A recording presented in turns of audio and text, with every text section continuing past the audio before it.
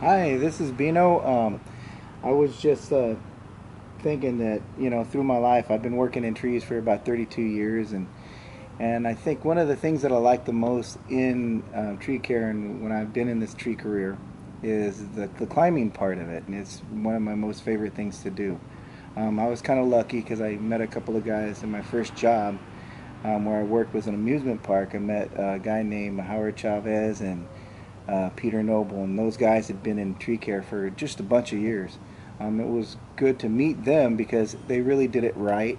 When it came to doing the safety part of tree care, trimming and climbing, they would always do it the right way. And even in trimming trees, they wanted to make them look natural and trim them right.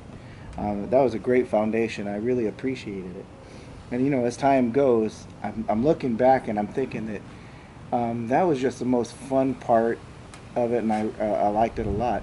And I was thinking that another thing that I like to do was when I was training people, and I think through all the years I've only trained just a handful of guys. So my son here, Noah, he agreed to work with me, and I'll be training him how to climb. So I thought that'd be a good opportunity to film while I'm training Noah. First, what I plan on doing is just going through all the basic tree knots, and then just work our way up, just kind of in the way that I learned. So I'll start with like a classic or traditional tie-in and just work all my way up until, we'll see how far Noah goes. So hopefully you enjoy it, and it'd probably be good for people who are in maybe landscape or maybe beginning tree guys. Maybe it'll give them some tips and maybe learning some of the knots. And even for people just to see what a tree climber goes through to learn the trade, I think the first thing I'll do is show Noah a figure 8 knot. Alright Noah, so one of the first knots that I wanted to show you was a figure 8 and kind of explain what it's really used for. So what is it's basically a stopper knot. So this is what we call a taut line hitch, and that's a climber hitch. On the tail end of that is this figure 8. If we didn't have a figure 8 here, then this could slide out when you're climbing. This could actually roll all the way out and slide. If that happened, then your knot would be worthless.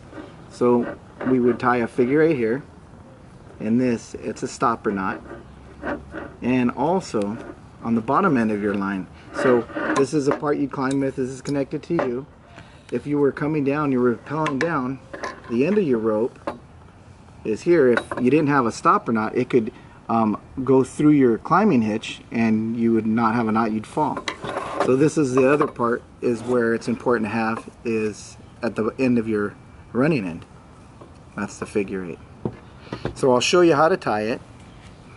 What you want to do is you can get like a bite of your rope, and basically you just wrap it around once and then follow it back through, and there you go, a figure 8.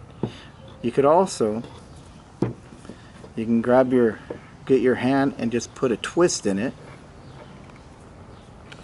and then put it through, and there you go, figure 8 again. Okie doke, you ready to give it a whirl? Yeah. Okay. Alright, so.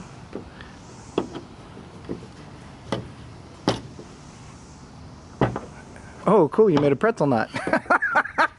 Shit. Okay. Alright, there you go, figure 8. See if you can do the one with a twist. Twist? Yeah, one twist with your wrist. Oops, I'm sorry. It's okay.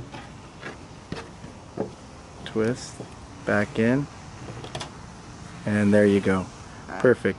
And what's that knot used for?